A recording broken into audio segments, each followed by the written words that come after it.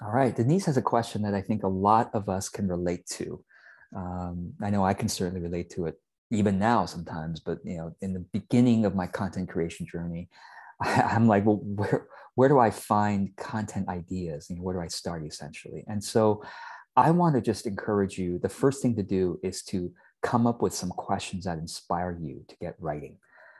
Now, I've gotten some examples here for you. So let me just talk through some examples. But actually, even beyond the examples, I want to give you another homework, which is to start observing your niche mate's content. What is a niche mate? A niche mate is somebody who is in your niche, somebody who provides some similar service to you or to a similar audience. Start looking at their social media and noticing the content, and ask yourself, what question were they trying to answer in this post video? You see what I mean? You're looking into the question.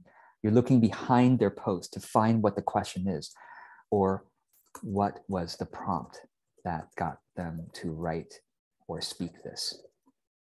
Does that make sense, Denise? And Denise, you can stay anonymous if you want to, but if you want to come on to the call and have a conversation about this, you are welcome to do that. Okay, I just unmuted. Hi. Okay, great. So does that make sense thus far, this little assignment? Mm-hmm. Yeah. Okay. So yeah, because basically by doing this, you will come up with unlimited content ideas. Just the other day, a client said, oh, I saw one of my niche mates wrote about, 10 things your financial therapist wants you to know. That was what the article that she read. And she's like, wait, I can do that too for my audience, for my clients. I could say 10 things your leadership coach wants you to know. You see what I mean? So she's a leadership coach. So by doing this, you get lots of ideas. And then other ideas I have for you is if I could only explain, and by I mean you would ask yourself this question. If you, Denise, could only explain 3 things about your field of expertise. Actually, do you want to say a bit about your field of expertise? If you want to, it's up to you. Yeah, so I'm a life coach, and I specialize in helping women who are going through a divorce or contemplating divorce or coming out of a divorce. So if there were 3 things that you wish every woman who is going in that situation of thinking about a divorce, 3 things you would want them to know, what would those 3 things be? Number 1 is that everything is going to be fine. Great. Number 2, I don't know how to put it in better words, but that's okay. Basically I'm putting you on the spot. I didn't expect you to say anything, so I'm impressed that you are. But number 2, go ahead. Just to try to keep emotions out of it when making decisions about the divorce agreement and the parenting plan. Try to think clearly. Yes. And the 3rd, try to think about positive outcomes. Ooh, that's good. These 3 things that you've just said could be multiple videos, multiple articles, even just taking one thing, which is keeping emotions out as you're making decisions, logistical decisions, right? About the divorce.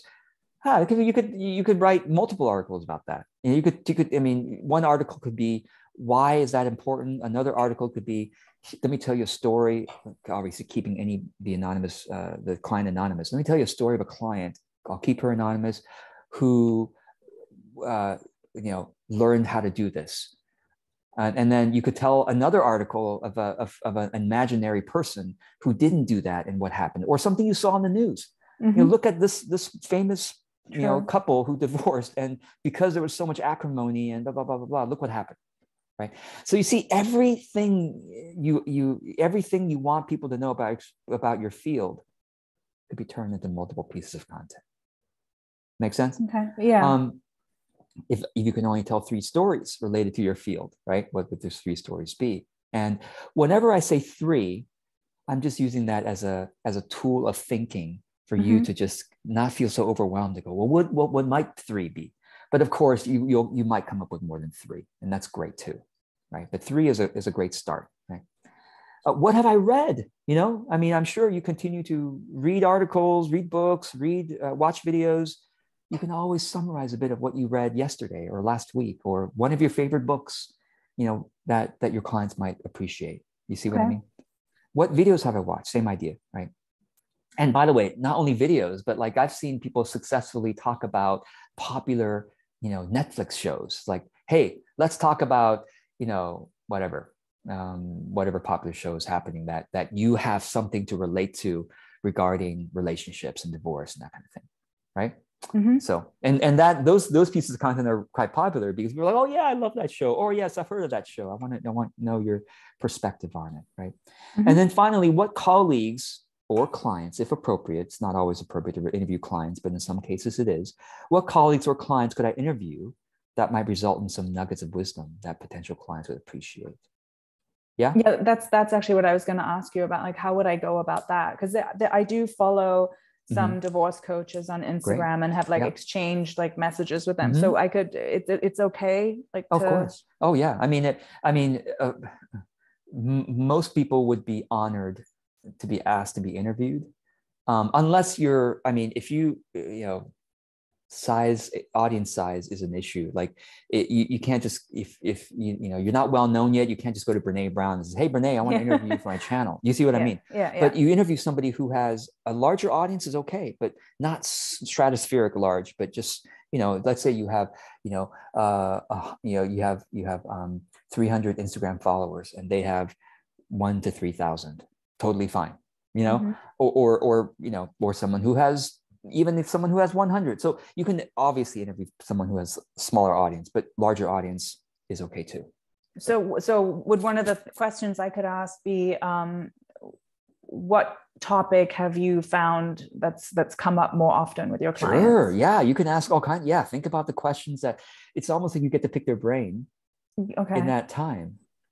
And one thing I always remember Oprah said, which makes her such a successful interview. She's always saying, I wonder what my audience would want to ask this person. Like, where's my viewer as this person, this guest speaker just said this. What would my typical viewer say? Well, what about that? Or what do you think about this? Right. So if you could put yourself in the shoes of your potential client or ideal client, what would that person ask this person? Okay. Yeah. Good. Yep. That's it. All right. Thank you.